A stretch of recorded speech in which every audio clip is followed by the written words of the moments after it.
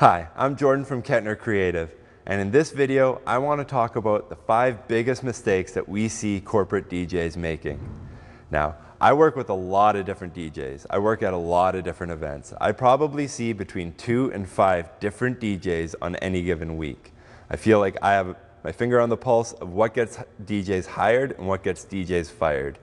So I put together this list of 5 tips, of common problems that we hear clients complaining about, but they never communicate it to the DJ. They just stop hiring you.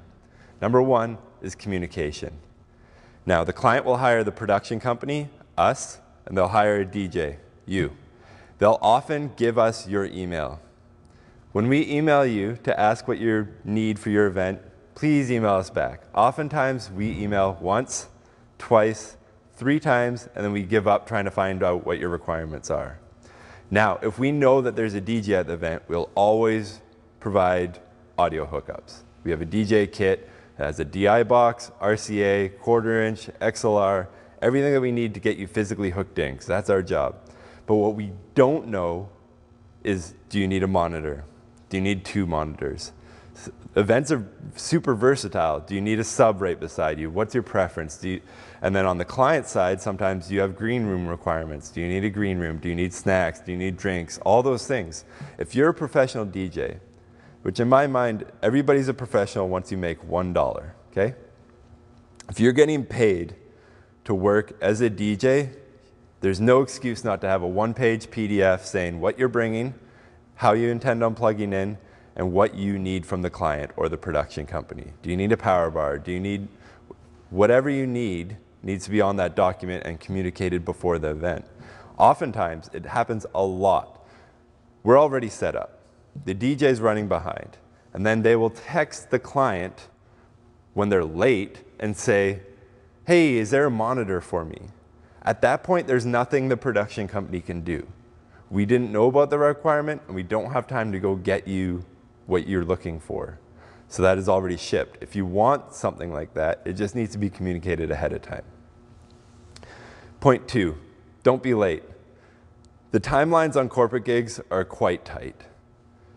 Oftentimes, the production company will get there 8 or 10 a.m. Everything will be set up by 4. There'll be a break. And then DJ is supposed to sound check at 5, and guests are in the room at 6. If you miss your sound check at 5, say you get there at 5:20 instead of 5, then it takes 15 minutes for us to meet you, get you hooked up on the table, get your power, all that sorted up, for you to start up your laptop, for you to connect all your equipment. Now it's 5:35. We get 1 quick sound check. Now it's 5:40. Now what the client often doesn't communicate is if the doors are at 6, they expect music at 5:45. And that's probably their fault for not communicating that to you, but it's probably your fault because you're late and you didn't give yourself any wiggle room. Now, that gives you 5 minutes to go get changed, get food, whatever you're trying to do. Oftentimes you're coming from a day job, so there's a whole bunch of things on your list. You got to catch up on text, whatever you're doing. But you only have 5 minutes now because you were 20 minutes late. Those windows are so tight on corporate gigs that you really you can't afford to be late.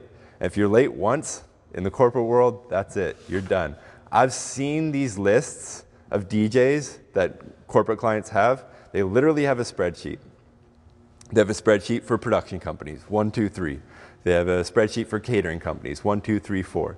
They have a spreadsheet for DJs, usually 5 or 6 deep. The second somebody shows up late, name deleted. You will never get called back again. And especially the clients that do multiple events a month, that is a huge chunk of revenue just because you weren't on time. Like, that's fundamental. Number 3, don't be distracted. Now, I understand the need for self-promotion. I make videos all the time. But you can't let that distract from what your actual job is. As a DJ, your office is the event. I get it. You have to take photos there. You have to get all your marketing in so you can use it on Instagram later. Whatever you're doing, I get what you're trying to do. But probably once a week, for sure once or twice a month, we see a DJ taking a selfie in the booth and the song drops. They miss the transition from song A to B. That's the one job. Fundamentally, that is what you're there to do, is to provide smooth music throughout the event. If you can't do that because you're too busy on Instagram, then you're off the list again. The client won't even say anything.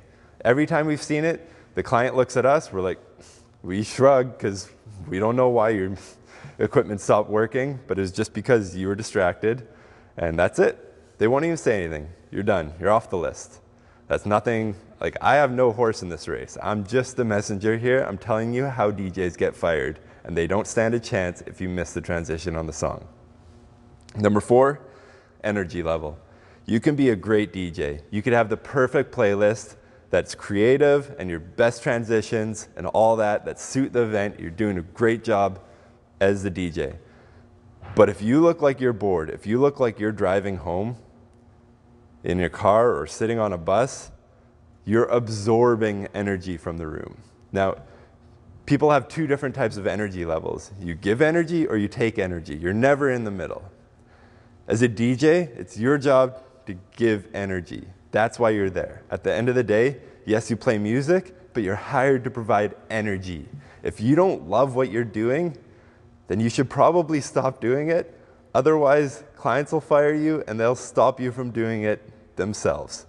5, you need to know your equipment and don't test new things, new pieces of equipment, or new software updates at events. This was really big a couple years ago with the Catalina update on MacBooks. It nuked a lot of DJs' libraries and how it connected to the DJ software. And people weren't finding that out until they were at the event.